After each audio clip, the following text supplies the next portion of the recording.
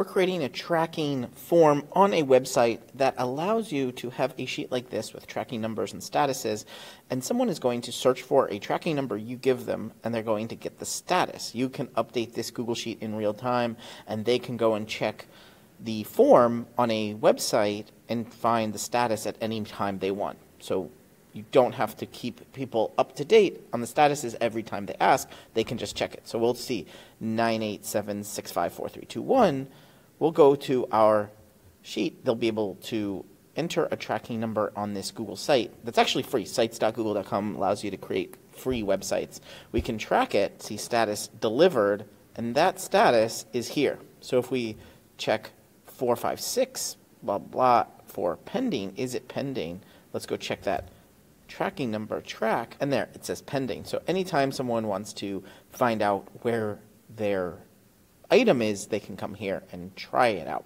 So I'm going to show you how to create this step by step. The steps we're going to do is we're going to create this sheet. So we have a sheet with our numbers in it. We're going to create a little bit of an API that is over here.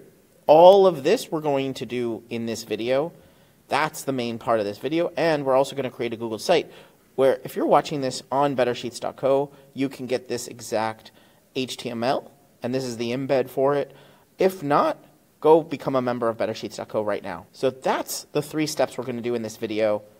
We're going to create the sheet here. We have items, tracking number, and statuses. The big issue here is to make sure your tracking number and your statuses are aligned, right? That their tracking number is aligned with the status. That's all we need for the sheet. And now let's go create the API. So that's up in extensions app script. We're going to get through all of this, but for right now, when you open your app script, it's going to look like this, function my function. We're going to change this my function to do get. This is a built-in function with a capital G, make sure, and we're going to get a URL. Essentially, what we're doing is creating our own API for this specific sheet that anyone can access anywhere, and I'm going to show you all the steps in this video. So what we're going to end up returning is return content service, create text output status. Now, we want a status that is defaulting, meaning if nothing is found, we want variable status equals tracking number not found. Now, this allows us to say you're going to get something out of this anytime we access this. We will need to eventually in this video, I'll show you the steps, deploy this. This is the big button here. Deploy this as a URL and a web app and get a URL, but for right now, let's do all of the coding we need. So we need a tracking number because this URL is going to be, when you submit the form itself over here is going to have this tracking number and is going to send it to the API and say, hey, what's the status of this number? So we're going to get the tracking number from that URL by url.parameter.tracking number. Now we need to get the actual tracking numbers, so we're going to say spreadsheet app.getActive spreadsheet, get sheet by name, and this is just tracking. This is just the tracking sheet itself. We want the statuses equals tracking.getRange. This is C:C, and this needs get values. What's going to happen here is we're going to get an array of the C column. All of the things in the C column is going to be in a single array. We also want the numbers. Variable numbers equals the same thing, tracking.getRange, but B column get values. You change these two here, the B and C column, if you have different location of your values. Basically, we're just going to look through the numbers column, find a match, and then give the statuses back. So we have our tracking number not found, and now we create a for loop. For I equals 0, I is less than numbers, dot length, and I plus plus. Now this for loop is going to go through every single number here, these values, this array, and if tracking number, this number we get from the URL, is equal to numbers I, and we're going to get just the item in that array, then we're going to do something. We're going to say variable status equals statuses, same spot in the array, so this I. There you go. So this is all we need. This is all of the code we need before we deploy. Deploy, new deployment. We're going to deploy as me, but anyone has access. We'll hit deploy, and we're going to get a URL from this. This is going to be a very important URL where we can copy this. Now what's going to happen is if we open an incognito window and we paste this URL, and at the end we do question mark tracking number with capital N equals, let's go grab one of the tracking numbers, so 147. So see, this URL is just saying, hey, go to this URL, add the parameter tracking number equals this number.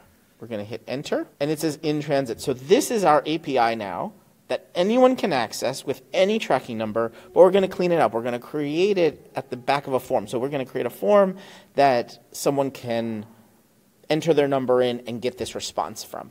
We're going to show it nicely. But that's the general idea of this URL and this web app. Make sure we have this URL. We're going to grab actually just all of this URL up to exec.